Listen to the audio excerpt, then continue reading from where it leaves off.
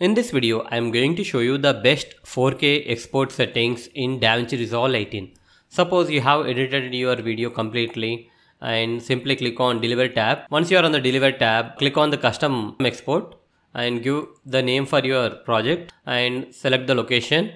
And after that, under Video tab, under Format, click on the drop down box. You will have a lot of options such as QuickTime, MP4, DCP and so on.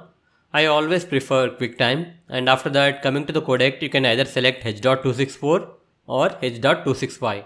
I always select H.265, and coming to the encoder, I always leave it on auto, and coming to the resolution, select 4K, that is 3840 into 2160, and after that, select the frame rate similar to your video frame rate. And here is the important part.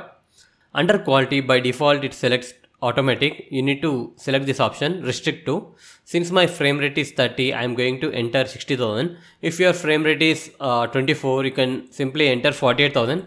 Double the frame rate.